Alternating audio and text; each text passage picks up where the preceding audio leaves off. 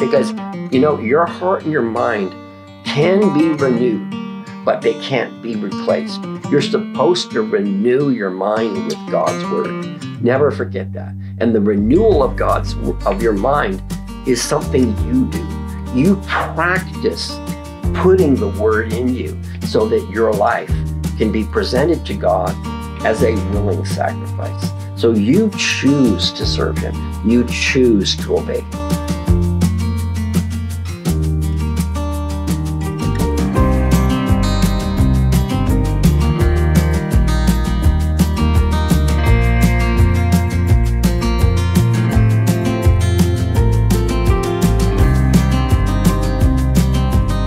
Hello, this is David James, and we're back at it, and we're talking about living a sanctified life. We're talking about holiness unto the Lord, where we live separated unto the Lord, where we live separate in such a way that our lives look different and are different from what's out there, that you look different than your neighbor. You live different than your neighbor.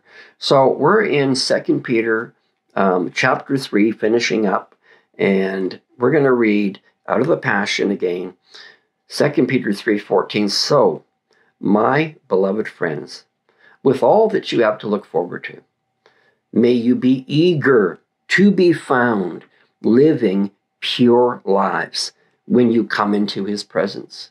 So even if you don't believe that these are the last days, folks, these are your last days. Like I said yesterday, when you were 4, all of a sudden, I became 64.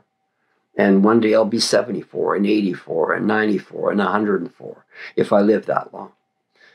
That being said, even if you don't believe anything about the end times and that these are the last days of prophecy, which I do, these are your last days, and you're going to meet him sooner than later. He's coming for you one way or the other, and you will either go to him or you will go away from him. You must live your life in a way that's pure, that's just separate, that is set apart for him and sanctified so that he can use you while you're here and you're glorified when you're with him. Because he wants to use you, he wants to bless your life, he wants to flow through your life. Now, it says he wants you to be found living pure lives when you come into his presence without blemish and filled with peace. Do you want to leave your body with a dread? Do you want to all of us, like, if you get the chance? Some people are taken like that in a car crash. Some people are taken like that in ways that is totally unexpected. If you do get the chance and you're on your deathbed or you think about dying all the time because you're so sick, do you want to have that dread in your heart? Do you want to live with that dread of what's coming? Because you don't know and you're not sure because of the way you've lived and the way you've thought. You want to live that way? What a torment. It says here, keep in mind our Lord's extraordinary patience. Simply means more opportunity for salvation. So when things seem to be taking a long time, it's not because he's allowing evil to continue unchecked. Things seem to be taking a long time because he's giving people an opportunity for salvation. Just as our dear brother Paul wrote to you with the wisdom God gave him, he consistently speaks of these things in all his letters, even though he writes some concepts that are overwhelming to our understanding, which the unlearned and the unstable love to twist to their own spiritual ruin as they do the other scriptures. Interesting here that Peter calls Paul's writing scripture. Just as Deuteronomy and Psalms and Isaiah are scripture, he calls Paul's writings scripture. He recognized it even then as the word of the Lord. That's Peter. But as for you, divinely loved ones, since you are forewarned of these things, be careful that you are not led astray by the error of the lawless. So if you feel like you're in a lawless atmosphere, run from it. Run for your life. If you're in a church that seems to allow all kinds of crazy stuff that the world is walking in, run from it. Run away. It says here, be careful that you are not led astray by the error of the lawless, and lose your firm grip on the truth, but continue to grow and increase in God's grace and intimacy with our Lord and Savior, Jesus Christ. May he receive all the glory now until the day eternity begins. So, God's grace is not a license for you to do whatever you please because you know he's forgiven you for everything. Yes, there is forgiveness. There is grace to live a holy life. There is forgiveness and grace to walk in the plans and purposes of God as he's established it. There is not grace as a license to do what you please, and God he's not even looking at it. He doesn't care about your sin.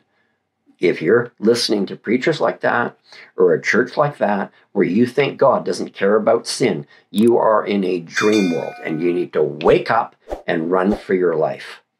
Now, don't forget, the error of the lawless will cause you to lose your firm grip of the truth. I love that. Let's look at that in the Amplified. I don't even know what it says, but I know it's going to be good. Grow in the grace. Oh yeah, we're going to go. Verse 17. Let me warn you, therefore, beloved, that knowing these things beforehand, you should be on your guard, lest you be carried away by the error of the lawless and wicked persons and fall from your own present firm condition, your own steadfastness of mind. So if you're convinced of the gospel and the truth and the hope and the faith that's been presented to you from the scriptures, and someone is leading you another way that just seems like a detour, run for your life. But grow in grace. That is undeserved favor and spiritual strength.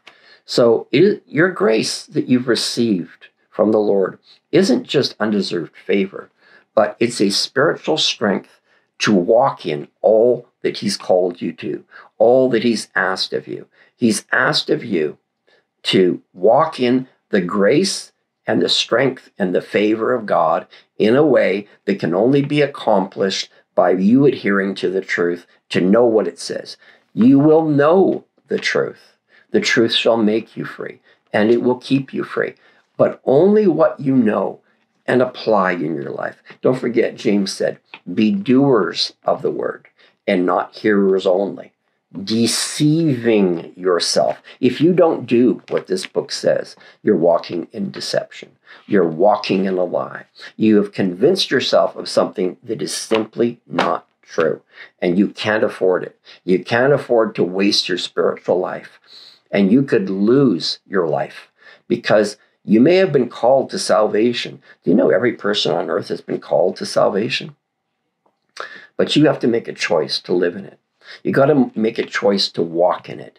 God doesn't just ignore every evil thing that you continue to practice. You know, those who practice lawlessness will go to hell. Those who practice sin will go to hell. You know, I've made mistakes, but I felt sorry for them when I do. I feel bad for my spiritual condition. That's a repentant heart. So through all my mistakes, I didn't want to do it. But if you're in that condition, there's grace to walk in the victory that Christ gives you. There's grace to walk in it. But if you've made a practice of it and you just keep doing it, and your conscience, we read earlier, your conscience becomes seared. Are you doing something so long and so often that now it feels like you got a burnt, your brain is burnt on top and nothing can get through. It's like it's scalded. Like, when you put a steak on the grill and you want those grill marks, right? You want those nice grill marks. What's one of the reasons you do that other than it looks cool?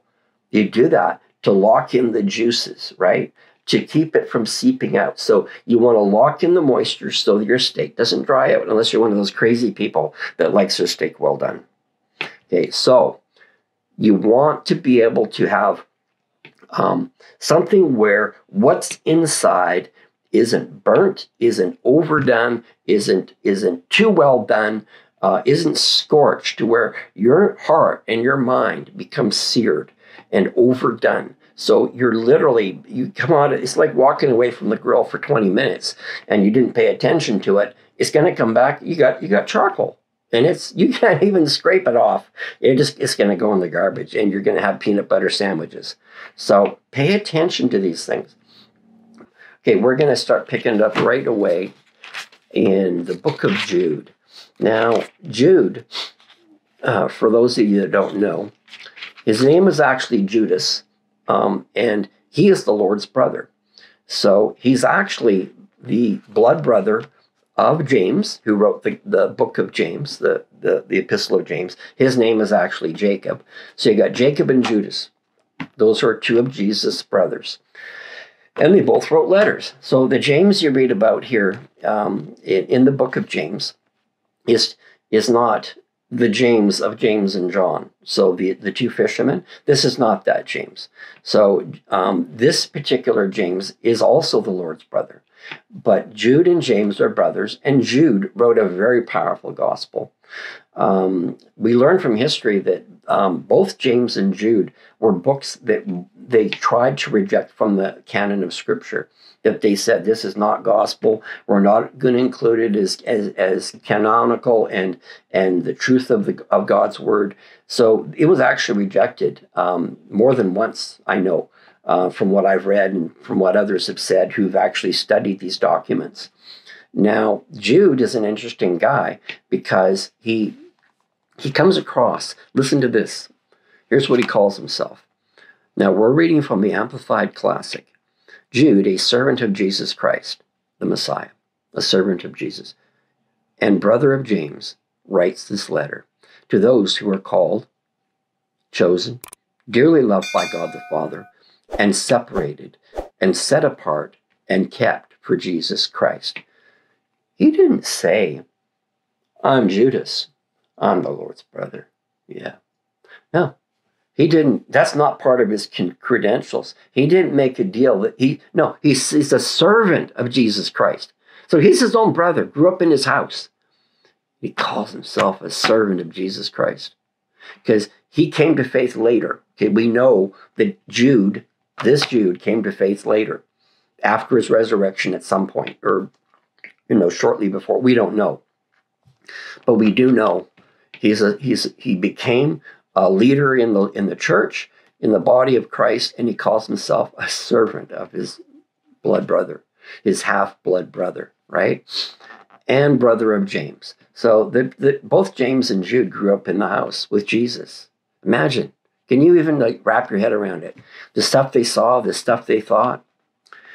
Now, we are of those who are loved by God the Father and separated and kept for Jesus Christ.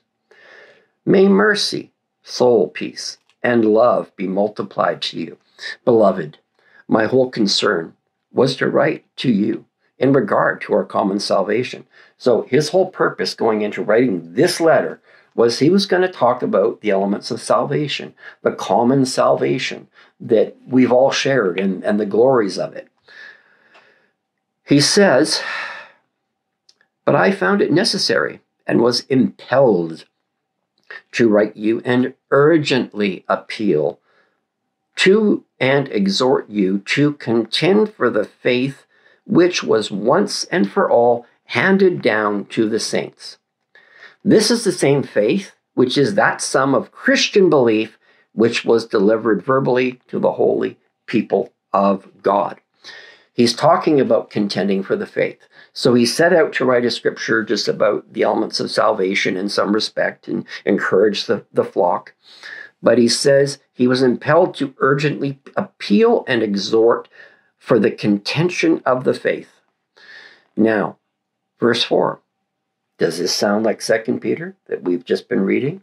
For certain men have crept in stealthily, gaining entrance secretly by a side door. That sounds like the gospel when Jesus said that anyone who comes in some other way through another door is a thief and a robber. Because the thief doesn't come in your front door unless you've left it wide open and gone to sleep. He comes in a side door. He comes in a window. He comes in a back door. And that's how every thief will enter, typically. Now, he's talking about those that come into your midst and they've got something to say, and they're saying it in such a way that isn't founded upon the faith, upon the scriptures. And we're going to stop this one right here.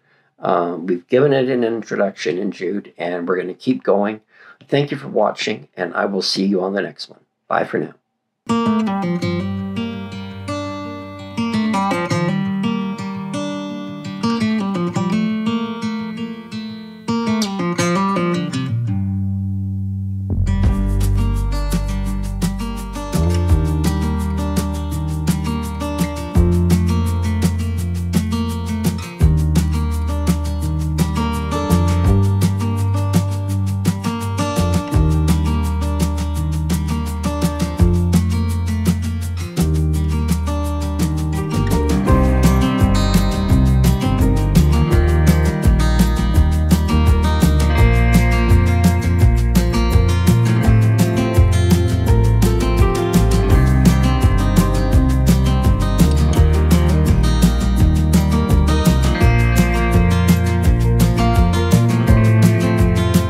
I want to encourage you to get one of my free Bible reading plans right now.